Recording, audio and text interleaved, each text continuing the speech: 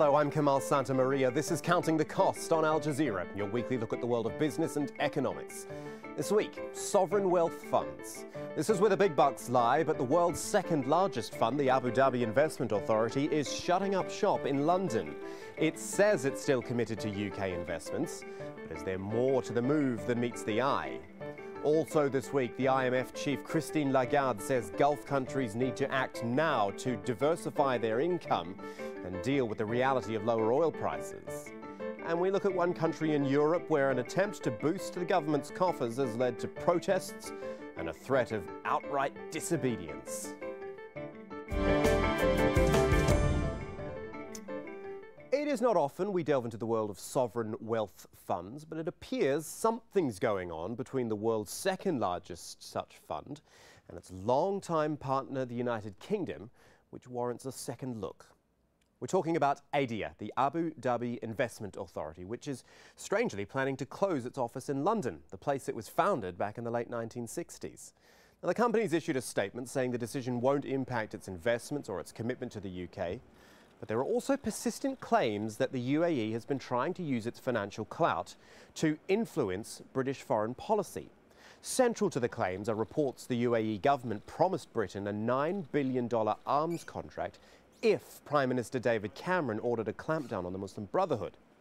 Now, it's fair to say Gulf countries have recently been more vocal, shall we say, in projecting their own interests abroad. Last month, Saudi Arabia's ambassador to Britain reacted to public criticism from the opposition leader Jeremy Corbyn by saying his country would not be lectured by anyone and that trade links could be threatened. All this at a time when the British government's actually trying to attract sovereign wealth investment for its large-scale infrastructure projects. So that sets out our story. This is just how much money and investment we're talking about. ADIA, as we said, the second largest sovereign wealth fund in the world, estimated assets worth $773 billion. Many of those billions tied up in Britain, and indeed Europe as a whole makes up between 20 and 35% of its asset allocation. ADIA doesn't reveal specific holdings, but we know it recently bought a stake in Angel Trains, one of the UK's rolling stock owners. It also has stakes in the parent company of infrastructure assets like Gatwick Airport and Thames Water. And when you throw in the rest of the UAE's sovereign wealth funds, of course Abu Dhabi is not the only one, the Emirates have total assets under management of more than $1 trillion, including things like Manchester City Football Club and the Lanesborough Hotel in London. Well, Dr. Sara Bazubandi is with us this week to discuss this. She is a lecturer in international political economy at Regent's University, London. Dr. Bazubandi, thank you for joining us. When that news came out that ADIA was shutting down its London office, which, as I said, was actually founded in London, or its predecessor was founded back in the late 60s, what did you think of that? Didn't it seem a little odd that an investment fund with so much tied up in London wanted to shut down its office? ADIA is not necessarily focused in one country necessarily. The reason for presence of ADIA is the importance of London as a financial hub. It doesn't reflect the weight of investment of ADIA in the city of London or across the United Kingdom. Of course, ADIA has a fairly diverse portfolio of investment across various geographic zones, including the European continent, and most of the European operations, I would imagine, would have been managed through London office. So in that sense, it's not necessarily reflecting an outflow of capital from the United Kingdom by ADIA, as much as it's very much a reflection of limitation of most of the European operations. Perhaps in the long run, that could be a sign of a longer-term strategy by ADIA. Do you have any thoughts, though, and I know we can, excuse me, we can speculate all we want, but about pressure between the two governments over issues like Muslim Brotherhood, excuse me, the arms deals as well. In your research and in your knowledge, what is the relationship like between Westminster and Abu Dhabi? Of course, UAE and most of the countries across the Gulf have been close partners of the United Kingdom, not necessarily just in the military and arm and defence relationship, but also in political and strategic alliances. The UK has a long-standing relationship which goes back beyond the establishment of most of these countries across the Persian Gulf with the countries and with the elite and political elite and the ruling families. Of course, this general situation across the region, and specifically in the light of recent events in Europe, has become quite difficult in the sense that it's a very tough environment for maintaining those previous links, because there are now multiple overlapping interests and often perhaps conflict of interest.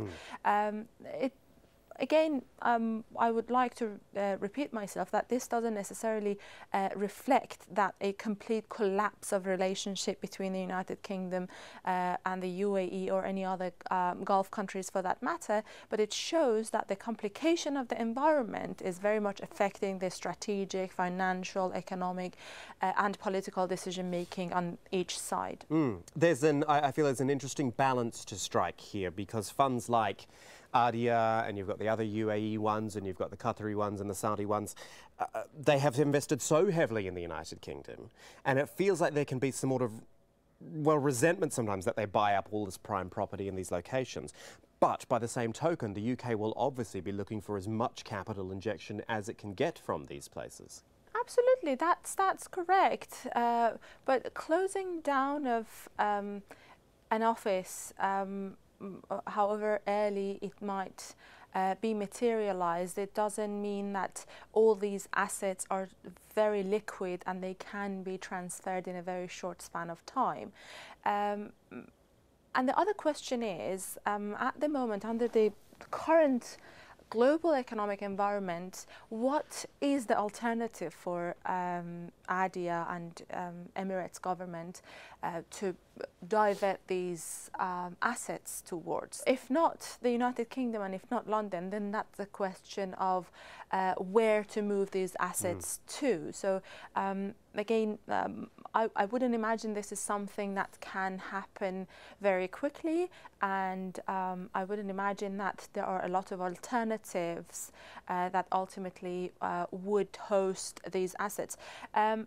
To me, such moves and maneuvers seem more strategically or perhaps geopolitically motivated in order to achieve a certain request or certain demands, or in order to push pressure on the other party to get maybe even non-commercial demands from the UK government that might be a concern for the Emirates. Just finally, Sarah, and I'm speaking more broadly here about sovereign wealth funds here in the Gulf, this is a very key time for them, isn't it? They have got to get used to these lower oil prices. They've gone down, they're staying down, they don't look like they'll be recovering anytime soon.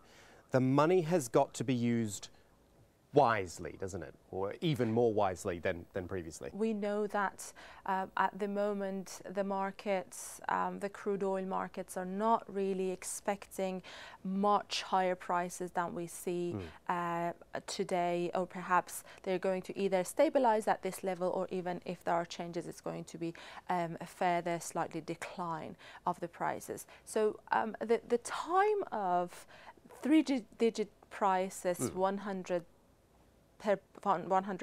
per barrel price of oil, is probably behind us for the time being. As a result, it means that not only the governments of the oil-rich countries do not have the same opportunity for accumulating these assets as they did have previously over the past decade or so, but also they are going to require to repatriate some of these assets in order to maintain certain expenses at home. exactly like Saudi Arabian government had to do a few months ago. They needed to bring $70 billion worth of their assets, which was nearly 10% of the total Saudi Arabian monetary agency under management, assets under management. So it shows that economic and financial pressure are also, domestic economic and financial pressure, of course, are also a factor for consideration. And these are funds that have served various purposes, and they had multiple purposes over the time since the establishment. And still ahead on Counting the Cost, could this flag be about to change? New Zealanders have started a long and expensive process that may see it reject its national symbol. A lot of what we looked at in the first part of the show was essentially about spending. Whether there are political issues or not, these funds and the states which back them are out there to spend. But the managing director of the International Monetary Fund, Christine Lagarde, has warned the Gulf states they need to rein in their spending and start looking at ways other than oil and gas to bring in money. She recently spoke to Al Jazeera's Martine Dennis. My message was, this is not an alarm, but it's an alert bell that we are ringing.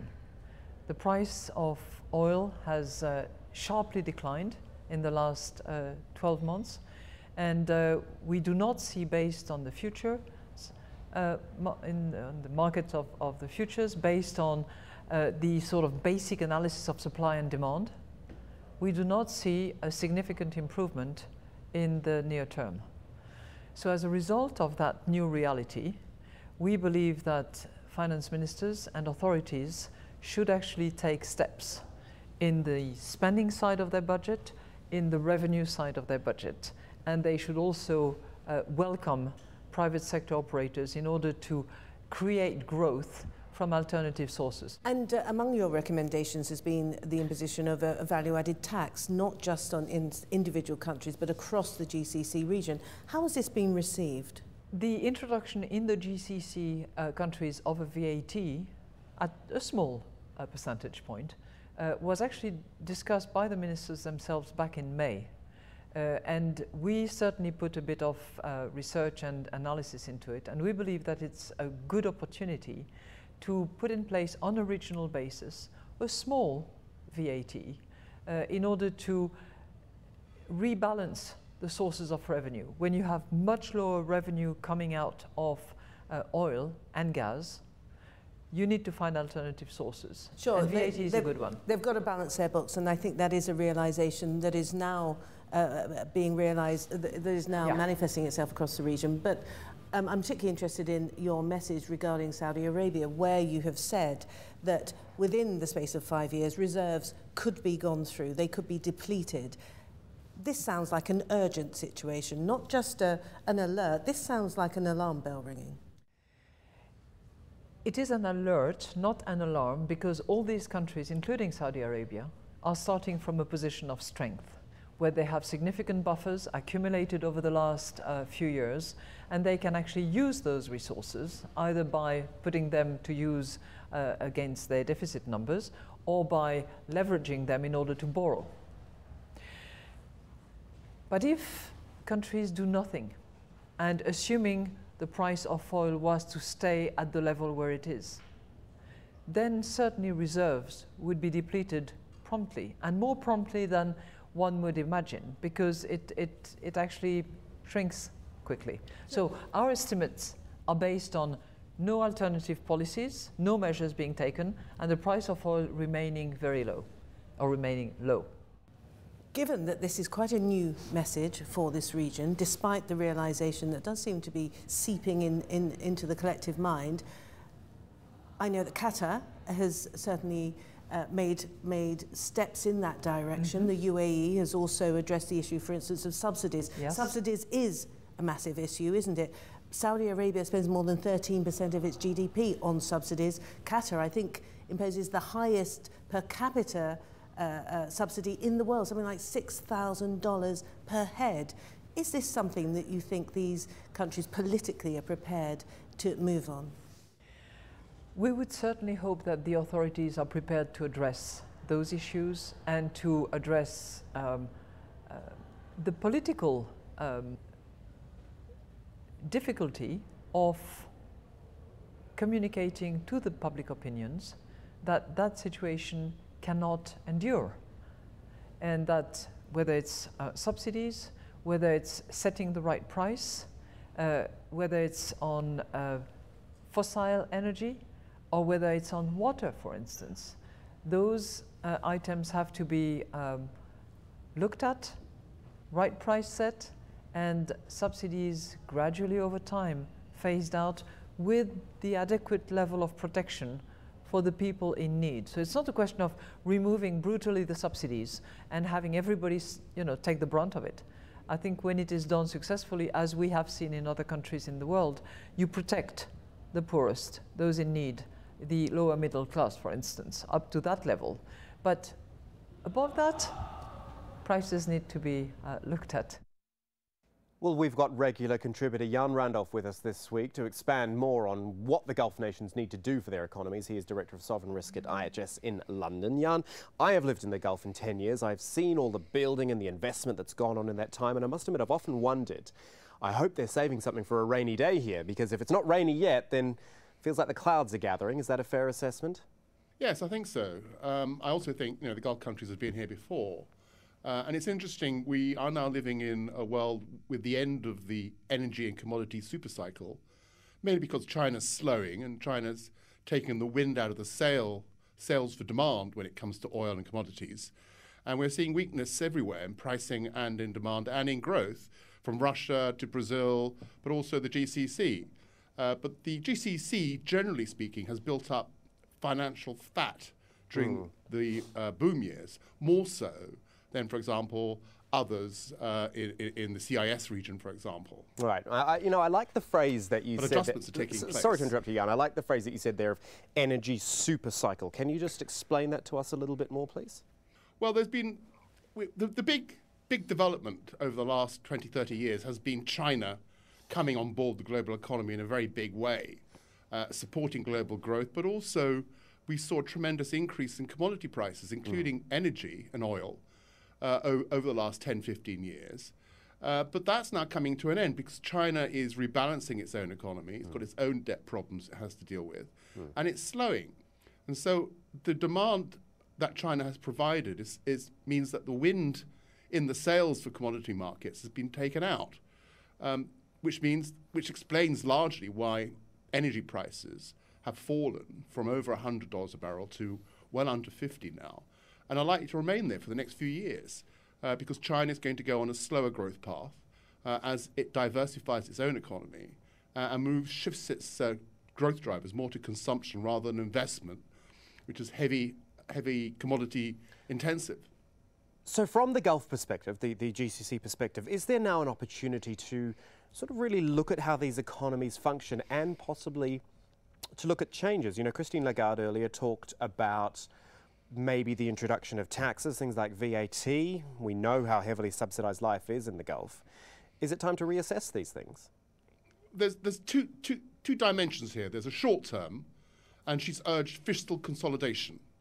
And there's the underlying longer term diversification, which is structural. And that's always been the case for the Gulf countries, structural diversification of the economies.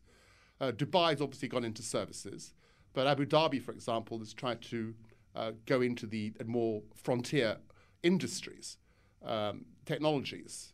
So they've all attempted that. But in the short term, we're seeing something like $275 billion less export revenues from energy this year compared to last year. We're seeing current-account surpluses weaken, even disappear. We're seeing fiscal surpluses disappear, moving into deficit.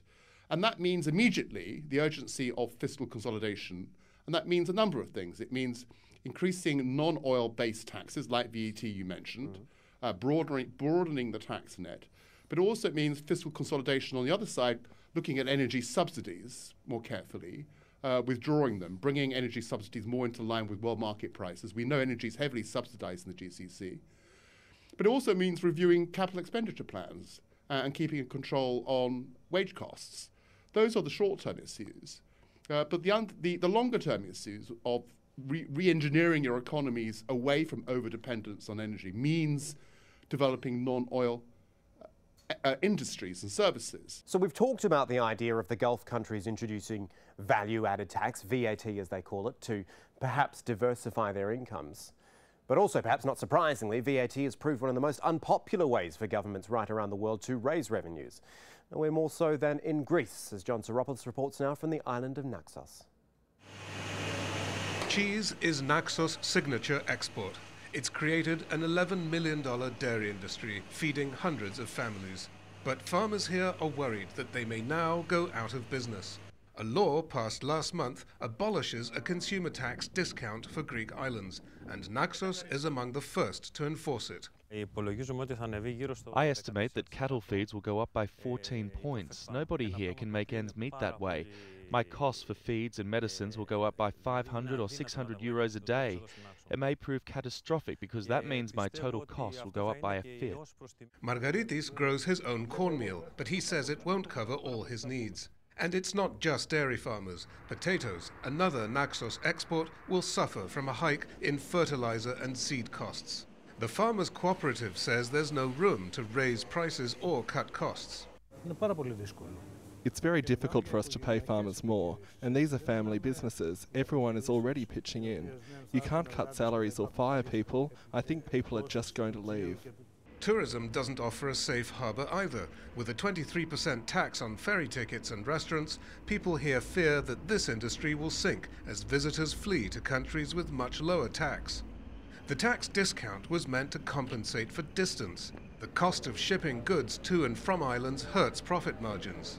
The islands have enjoyed their VAT discount for a quarter century. They are losing it when they need it most. They are now left defenceless against a series of VAT hikes being levied across the country. To them, it's a calamitous coincidence.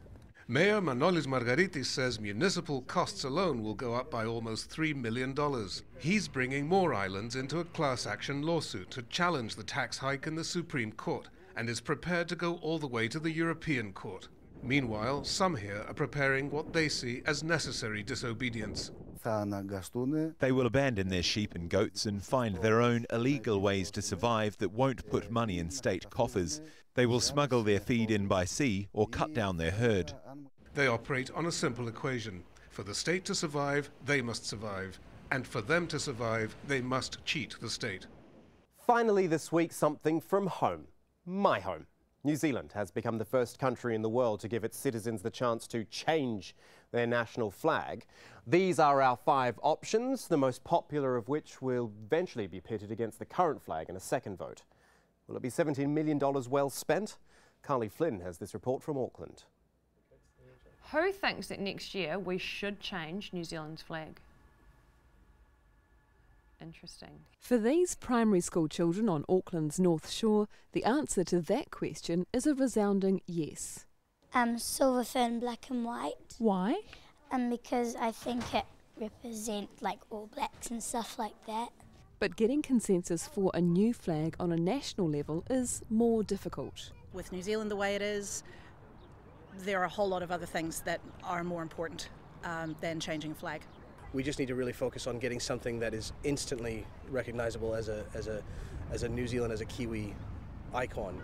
We have moved a long way from our British roots, and it might be timely to change, but that's not what we're hearing the public say. The current New Zealand flag, the country's third, has been flying high for 113 years. It really stirs my heart, and it's recognisable all around the world, and I'm proud to put it on my backpack when I went away overseas. Prime Minister John Key says one of the biggest reasons to change the flag is because it's often confused with the Australian one. It's New Zealand's time. We're really coming out from under Australia's wing, and that's why this debate has been so good, you know, and this is our chance now to say this is what we are, this is our new brand, we're not Little Australia. 12 well-known New Zealanders picked 4 flag designs from over 10,000 submitted. A 5th option, dubbed Red Peak, was included after a petition on social media. 3 of the designs have the iconic silver fern emblem, a popular choice in this school classroom where the fern came out on top after a mock referendum. I've chosen the black and blue silver fern one, because the black goes with the silver fern and the blue just looks cool on it. New Zealand is one of only a handful of countries left in the world with the Union Jack still on its flag. The flag design that has the most votes will go against the current New Zealand flag in a second referendum in March next year. It's then the country will truly know which flag will represent it going forward, the old or the new.